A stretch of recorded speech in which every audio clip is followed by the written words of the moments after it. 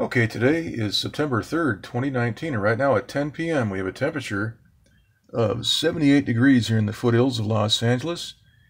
The relative humidity is 51%, the dew point is 58 degrees, and the barometer is reading 29.91, or about 1,018 millibar.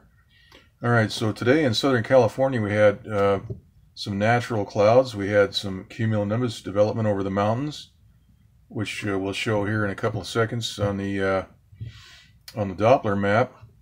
There was some precipitation up in the high Sierra near the Mammoth Mountain area and in the area of Yosemite. But most of the thunderheads around our area were being targeted and superheated, and so that disrupts the lift, and of course that prevents the precipitation process and it prevents the thunderstorm activity. So that's what we saw here in Southern California today. Right now we're looking at the National Hurricane Center map for the East Coast. We have Dorian, which is now crawling to the northwest at 6 miles per hour. Now this storm just absolutely decimated this northernmost island in the Bahamas. And I saw a video today, and there's not much left of those islands, particularly the one where that eyewall was just parked right in place. It is pretty much total devastation down there.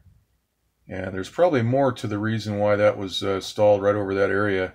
Interesting that we have this storm pop up with the technology that we have to superheat and destroy these storms, like we saw with Aaron and many, many other documented storms in this video series on this channel.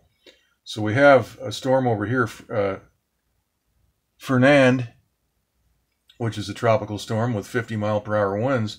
This was allowed to pop up, and of course there was then a reason to pop high pressure in place, stall this, and then stall the system from the north while all that moisture was up here moving slowly up the northeast coast. So there's just a lot of things going on. This could have been superheated. This, of course, could have been superheated 4 days ago. And we see over here we've got another tropical depression right off the coast of Africa. This is got sustained winds of 35 miles per hour. We have pressure of 1,006 millibar, and this is moving northwest at 8 miles per hour. But this is the system right here that we're keeping an eye on, Hurricane Dorian. Pressure is now 959 millibar, moving, like I say, north-northwest at 6. So this thing was stalled for many hours yesterday and through the early morning hours, and now it's moving up to the north-northwest. All right, so let's look at the first map here. This is the longwave infrared, and we can see some interesting detail right here on the west side of the storm. Just some very odd evaporation patterns right along here. You see almost a flat. Look at this strange evaporation pattern. Florida is very flat. There's not any mountainous areas, so there's no reason for what we're seeing here. These bands should be extending all the way uniformly all the way around that system. And notice the blast pattern right here in the very beginning, right there in the green.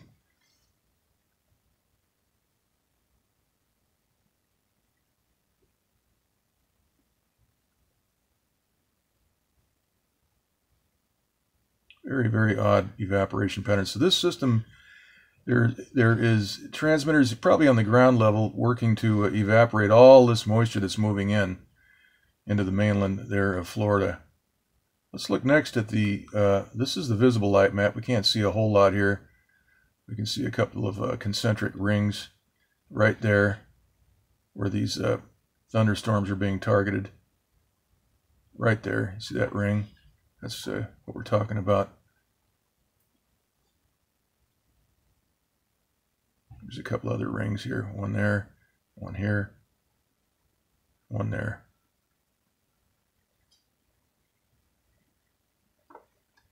I hope you can see that.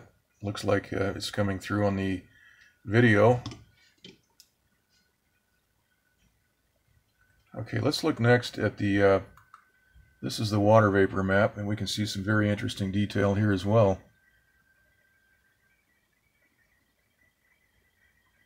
See a flat spot right there. And notice the blast pattern right, hang on here, right here, this area right here, we see a tremendous blast pattern, that icicle pattern right there. And then we see the eye wall open up.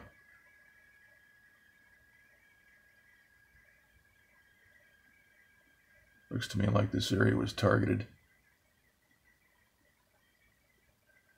Also, we see a hole open up in the bands as this spins around.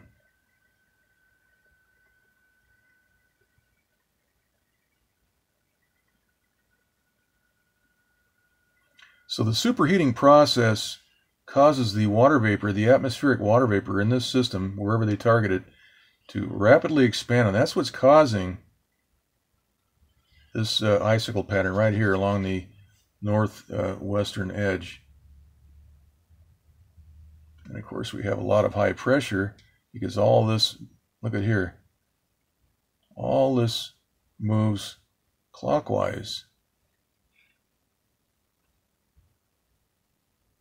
So we've got high pressure, drier air right here on the western side of this storm, which is preventing it from moving over the state of Florida.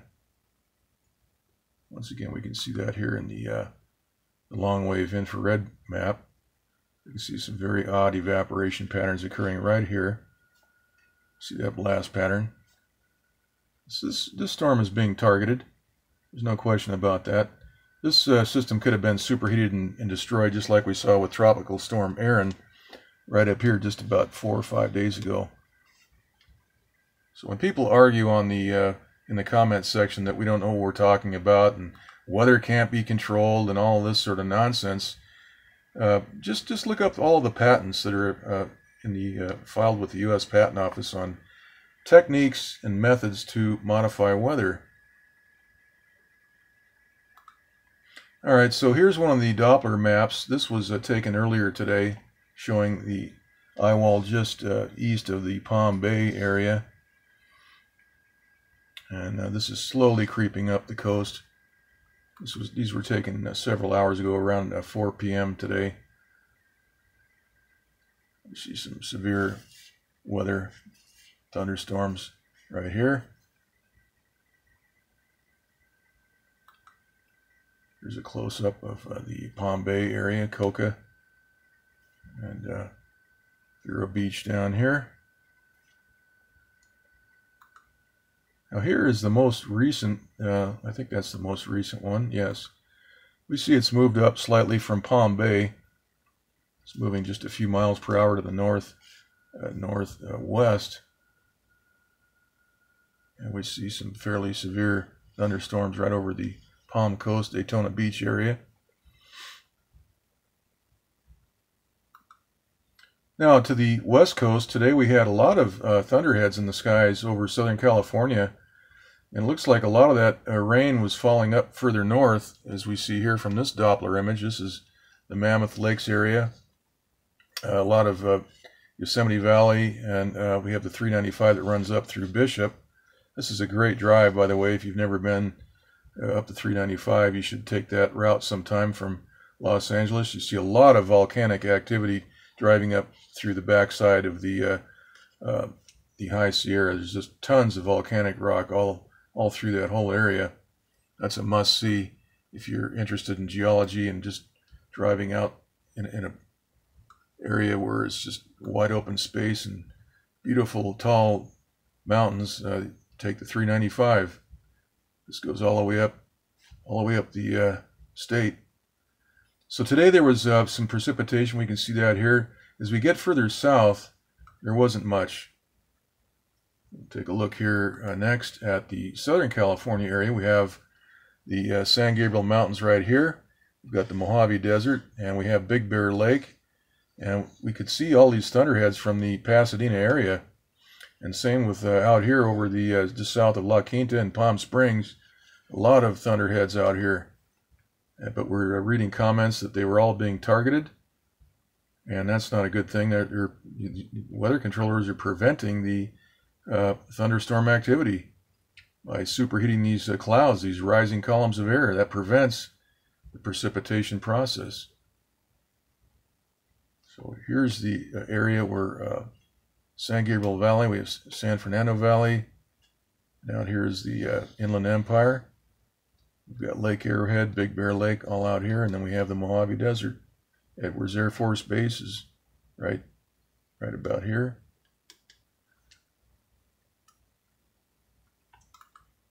All right, now here's a shot I took from earlier today as well. This just shows the pattern. We have a monsoonal flow pattern into Southern California, and that's why it's been very muggy with a dew point of around 62 degrees. And we should be having thunderstorms from this flow pattern. Here's that tropical storm right over here. This is Fernand, and that's what we're seeing over here on this map right here. So that's Fernand. And we have Juliet, I believe it is. Let's take a look at Juliet right down here off of the Mexican coast. Let's take a look at that right now. So we've got Hurricane, I believe it's Juliet right here. This formed yesterday. And this storm has 120 mile-per-hour winds, which is a solid Category 3 storm. So that's a fairly powerful storm. And this is moving to the west-northwest at 7 miles per hour. And the cone trek for that storm is basically out to the west by the end of the week. All right, so that's the update. We're going to keep a close eye on Dorian. We just don't know what's going to happen next. We'll have to keep a close eye on it because of the fact that at any time this storm could change direction. We saw it's completely stalled in place over the Bahamas, and that place is the Bahamas is a mess.